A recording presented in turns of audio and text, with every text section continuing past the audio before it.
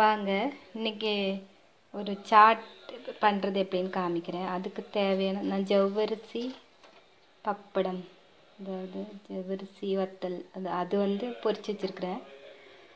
ஒரு அரை தக்காளி வந்து நடுப்பக்கம் எடுத்து நறுக்கி வச்சுருக்கிறேன். கொஞ்சம் இந்த மல்லித்தலை அறுத்து வச்சுருக்கேன்.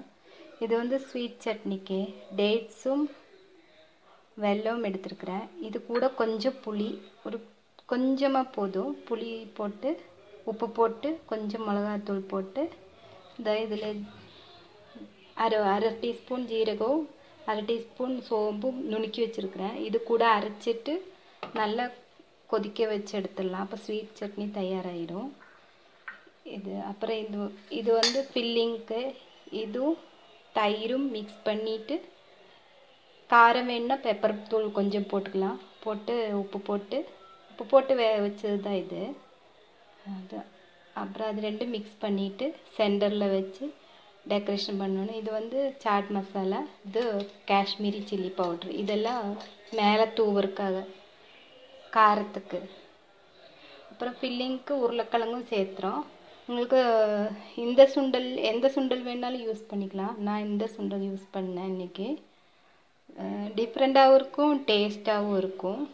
கொஞ்சம் தயிர் எடுத்துருக்குறேன், தேவையான அளவுக்கு போட்டுக்கலாம். இது இவ்வளோதான் வேணும் இல்லை, நம்மளுக்கு கொஞ்சம் நல்ல புளிப்புன்னு கிடையாது, அளவான புளிப்பு தான் இருக்குது தயிர். இது உங்களுக்கு தண்ணியாட்ட வேண்டாம்னா வடிகட்டி அந்த கெட்டியானது மட்டும் போட்டுக்கலாம். ஆனால் பரிமாறும்போது மட்டும் மேலே போட்டு பரிமாறி கொடுத்துடலாம் நம்ம. இது எப்படி பண்ணுறதுன்னு காமிக்கிறேன். முதல்ல நான் வந்து சட்னி ரெடி பண்ணுறேன். இப்போ சட்னி வந்து நல்லா கொதிச்சிட்ருக்குங்க. ஒரு 5 நிமிஷம் நல்லா கொதித்து அந்த புளியோட பச்சை ஸ்மெல்லாம் போகட்டும். இதில் வந்து நான் 1/2 டீஸ்பூன் ஜீரகம், 1/2 டீஸ்பூன் சோம்பு, 10 டேட்ஸு, ஒரு சின்ன பீஸு வெல்லம், கொஞ்சம் ஒரு நுள்ளு உப்பு, ஒரு அரை டீஸ்பூனு மிளகாத்தூள், இவ்வளோ தான் போட்டுக்கோங்க. போட்டு நல்லா அரைச்சிட்டு கொதிக்க வச்சுட்ருக்கேன். புளி வந்து ஊற வச்சு கூட போடலாம், நான் அப்படியே போட்டுட்டேன், அரைஞ்சிருச்சு.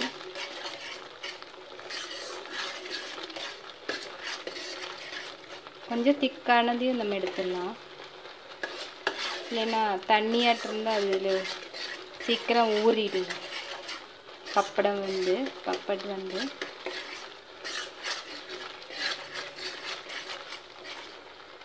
சட்னி ரெடி ஆகிட்டுருக்கு.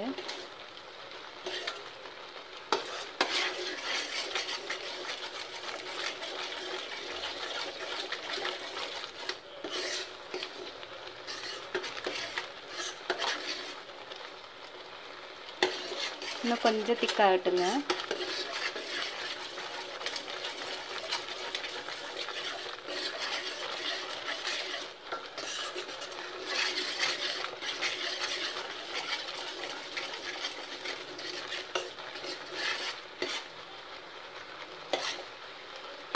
ஒரு 5 நிமிஷம் நல்லா கொதிச்சா போதுங்க.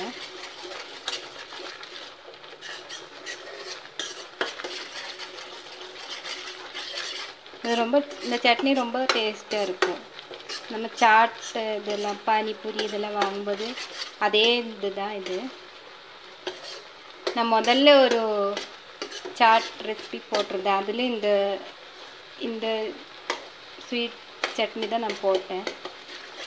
ஆனால் அது எப்படி பண்ணுறதுன்னு நான் ஆட் பண்ணலன்னு நினைக்கிறேன்.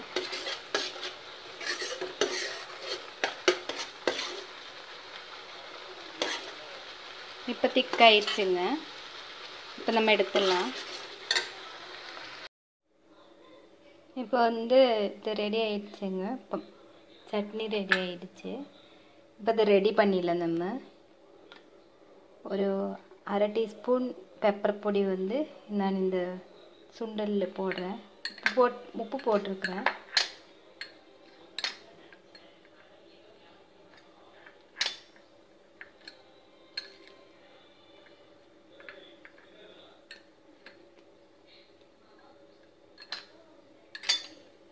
இதில் வந்து தயிர் கொஞ்சம் ஊற்றிடலாங்க.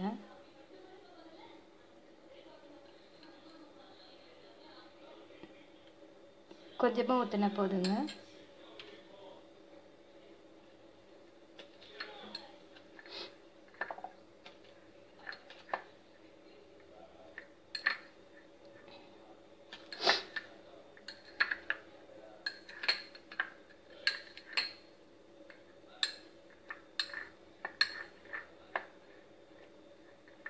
இப்போ ரெடி ஆயிடுச்சு. இப்போ வந்து இதை நம்ம வந்து அரேஞ்ச் பண்ணிடலாம்.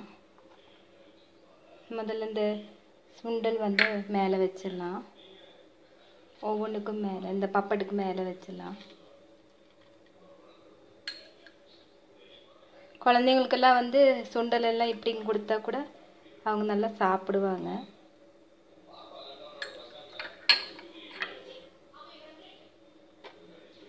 ஒவ்வொரு டீஸ்பூன் வச்சா போதும்.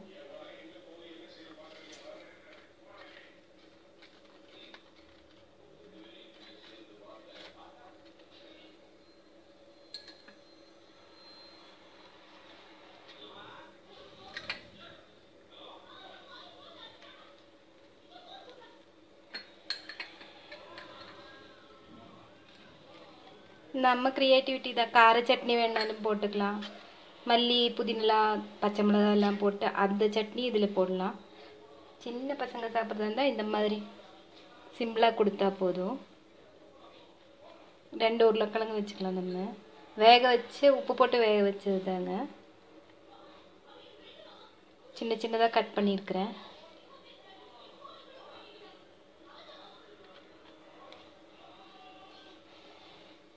அவங்க இதை எப்படி எடுத்து சாப்பிடுவாங்க.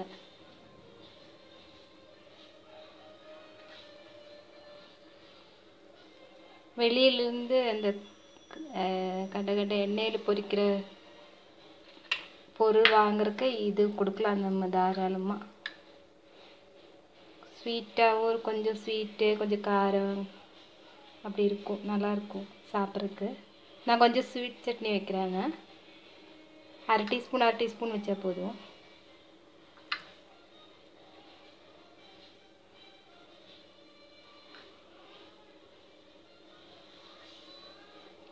கொஞ்சம் தக்காளி ஆட் பண்ணுறேன். பச்சையாக கட் பண்ணது தான். கலர்ஃபுல்லாக இருக்கும், அவங்களுக்கும் ரொம்ப இன்ட்ரெஸ்டாக இருக்கும். கொஞ்சம் 2 போதும்.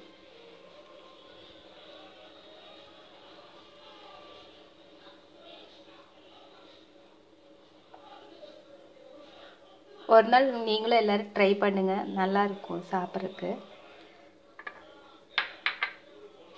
இப்போ வந்து கொஞ்சம் மல்லித்தலை போடுறேன் நான்.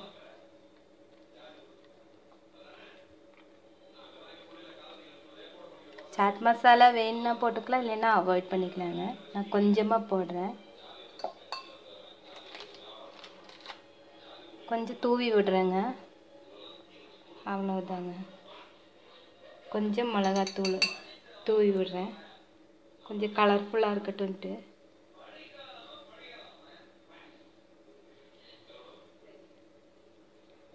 அரை டீஸ்பூன் தான் தூவி விட்டுருக்குறேன். நீங்களும் செஞ்சு பாருங்கள், உங்கள் கமெண்ட்ஸ் மறக்காமல் சொல்லுங்கள்.